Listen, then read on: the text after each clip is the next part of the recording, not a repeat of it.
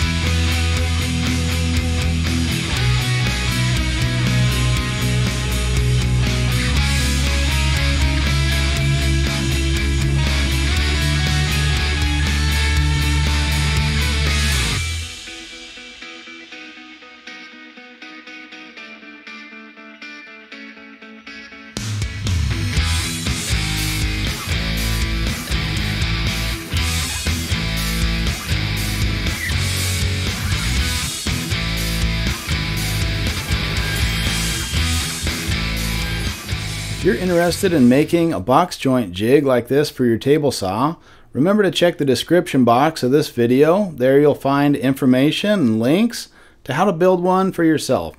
It's a great little jig to have around the shop. You'll come up with all sorts of finger joint or box joint projects to use it on.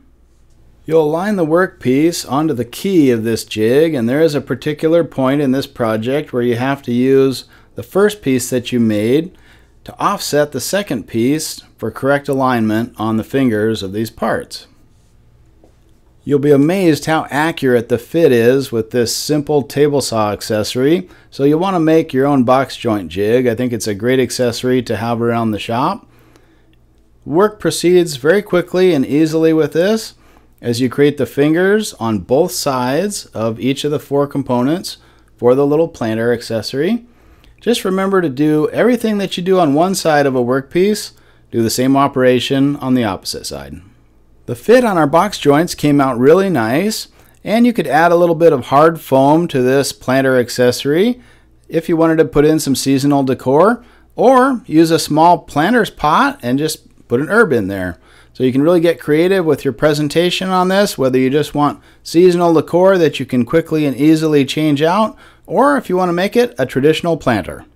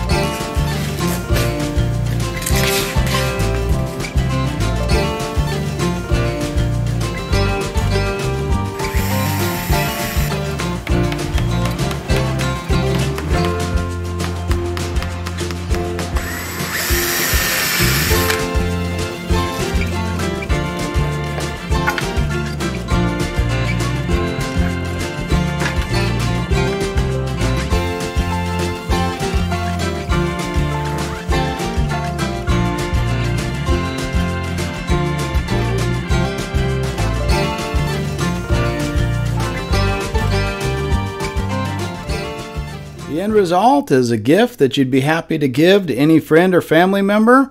It's a fun little project that you can quickly and easily tackle in a weekend.